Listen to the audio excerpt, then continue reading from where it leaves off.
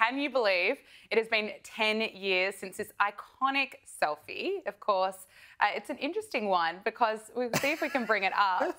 There it is, 10 years since this iconic selfie. But it's crazy. I gasped when I first found out that it's been 10 years. I audibly gasped, so my poor office had to say, what's happened? Oh, my, okay. Let's take a look at this. Let's dissect it. Okay, first off, so much has changed. Oscar host Ellen, 10 years ago, she was on top of the world. Boom, boom, boom. She's taken a beating, of course. Canceled. Look who's in the very back. Old Mr. Kevin Spacey, two-time Oscar winner. Boom, boom, boom. Canceled, canceled. And then you have my beloved Brad and Angie. I know. Oh, my gosh. Sad. I thought that was a love story for, well, not the ages, but for a good another 10 years, but they're gone too. Yeah, so let's wait and see what's going to happen in another 10 years, whether there'll be another selfie that we can look back on in time. But I've got something for you. Oh, yeah? 20 years ago, of course, Freaky Friday. Yes. Lindsay Lohan, Jamie Lee Curtis, top of the box office. Guess what? What? They're going to do a sequel. I think that has been confirmed. Lindsay Lohan has confirmed Freaky Friday sequel is in the works. Let's take a look. Any timeline? I won't say that yet. Okay. I don't want to say too much. Okay. But you feel like this is going to happen? Yeah. Oh, that's great. And we're both excited. Oh, that's great. I'm going to speak for Jamie. Yeah, good.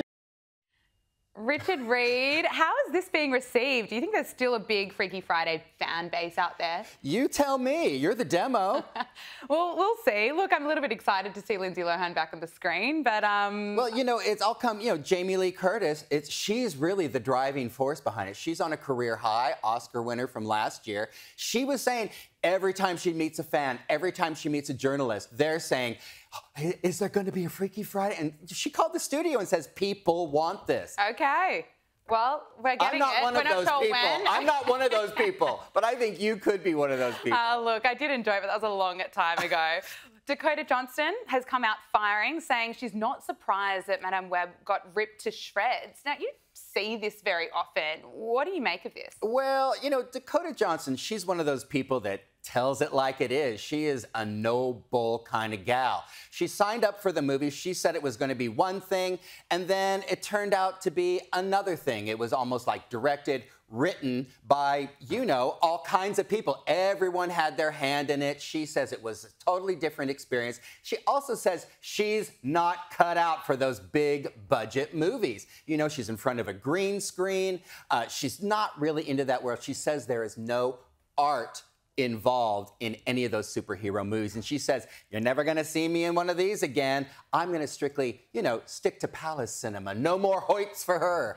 Finally, Richard Reid, before I have to let you go, Madonna has opened up about her near-death experience. What does she have to say? Well, we all know Madonna has a lot of powerful friends, but did you know she was friends with God? That is news to me. Okay, she opens about her near-death experience. Apparently, when she was that induced coma for 4 days with a bacterial infection, this was last year, she had a vision from God saying, will you come? Do you want to join us? She said softly in her head, no. And then he said, are you sure? She goes, no! And then she woke up from her coma. And she's back. Well, we're happy that she's here. I'm telling you, like a prayer, sister, like a prayer. Richard Reid, thank you so much for joining us. Great to speak with you. Anytime.